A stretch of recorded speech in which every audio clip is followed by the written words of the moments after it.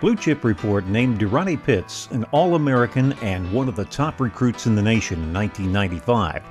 The 5'11", 195-pound Pitts was a wide receiver and defensive back, as well as being the team's place kicker and punt return specialist for 3 varsity seasons for the Saginaw Trojans. We called out who could kick, who could punt, and first thing everybody said, Deronnie can punt.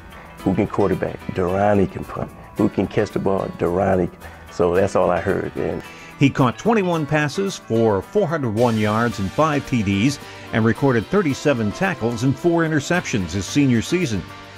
Pitts was named first-team All-State while also being chosen to the state's Dream Team. After landing first-team All-Conference honors as a defensive back his junior season, Pitts earned All-Conference accolades and was named the Saginaw Valley League's MVP his senior season. He also was named the Michigan Student Athlete of the Year by the Detroit News. When we talk about most valuable, or when we talk about someone who's just the most integral individual person, I just think that with our basketball teams, that Deronnie was the most integral person that participated on the team during his years at Saginaw High. The National Honor Society member also played basketball and baseball and competed in track and field for the Trojans. You know, we've often talked about the 3 predominant sports, baseball, football, and basketball. But Deronnie was good at soccer. Deronnie was good at whatever he set his mind to. And he could play baseball, football, soccer, basketball, also track, and also drama. He was one of the top drummers. Pitts received a scholarship to Stanford University and was redshirted during the 1996 season. Anywhere he wanted to go, I believe he could have gone and done well. But one of the things that, and it hasn't happened since, when they came to recruit Deronnie, they didn't just send an assistant coach. When they sent the big dog didn't come saying he was the big dog. I didn't know him, but he's sitting in my office, him and another assistant, one of his assistants, he was letting the assistant coach do all the talking. That's how bad that they wanted Deronnie.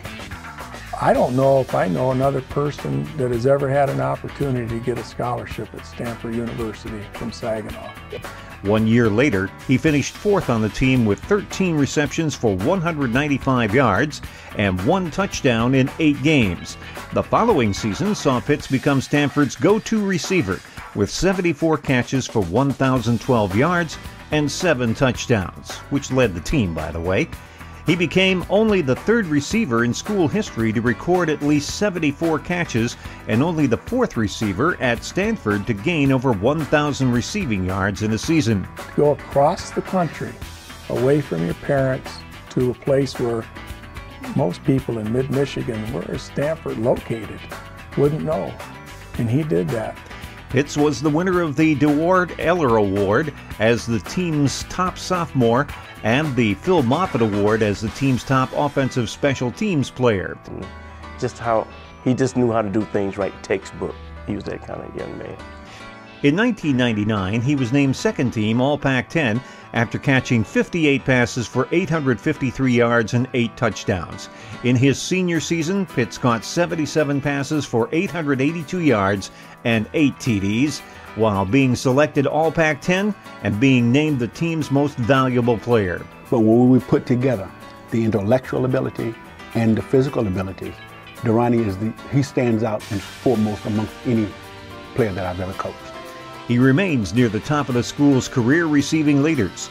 He is second in receptions with 222, 100-yard games with 10, receiving yards at 2,942, and catches in a game, 13 versus Southern Cal.